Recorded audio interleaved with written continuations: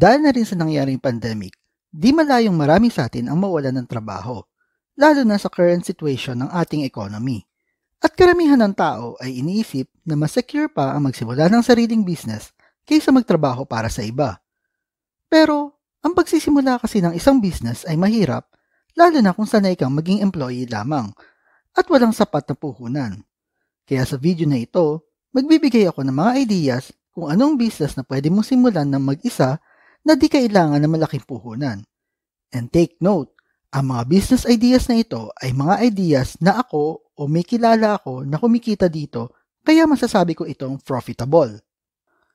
Ang unang business idea ay maging freelancer sa iyong field of expertise. Whether graphic design, bookkeeping, or web development, ang pagiging freelancer ay pwede ka magtrabaho kahit saan o kahit nasa bahay ka lang and become your own boss. Pwede ka mag-register sa mga site like onlinejobs.ph, fiverr.com o upwork.com para na rin makakuha ka ng first client mo and start earning immediately. Kung kailangan nyo ng mga links ay makikita nyo ito sa baba ng video. Ang pangalawang business idea ay yung animated video making service. Gamit ang software tulad ng VideoScribe o Doodly ay pwede kang kumita sa paggawa ng animated videos tulad na rin ito. At advantage nito ay makukuha ang atensyon ng iyong mga audience para explain ang iyong business para sa iyong mga potential customers. Sa mga gustong mag-register sa mga software na ito, ay makikita nyo rin ang link na ito sa baba ng video. Ang pangatlong business idea ay yung business plan writing business. Maraming tao ngayon ang nag-iisip na magtayo ng business pero di naman nila alam kung paano ito sisimulan.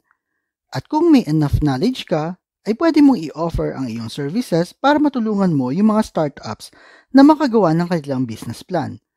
Para sa mga di pa nakakaalam kung ano ang business plan, ito ay isang well-researched, well-defined document na makakatulong na makakuha para sa mga startups ng business loan, raise equity funding, identify business objectives, review the business idea, agreements between partners, evaluate the product line, at marami pang iba depende sa gusto ng client nyo.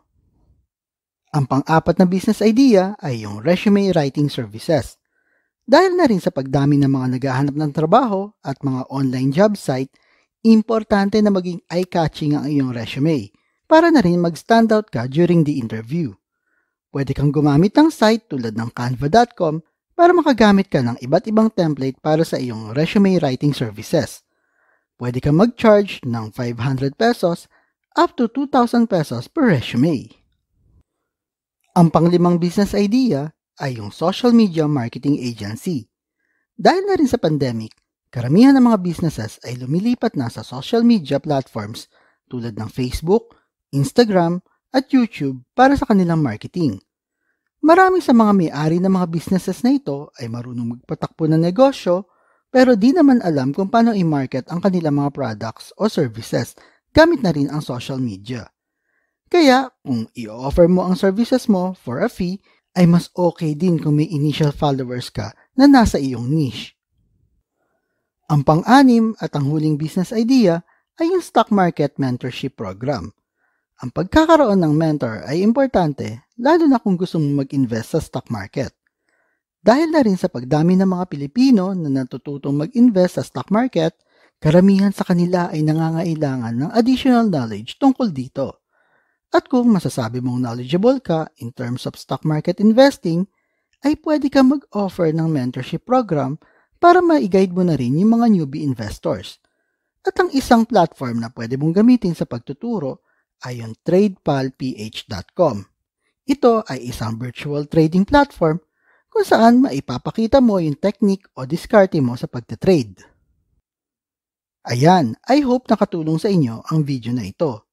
At kung mahilig kayo sa videos tungkol sa pera, motivation o business, like and share nyo lang ang video na ito at kita-kita ulit tayo sa susunod na video.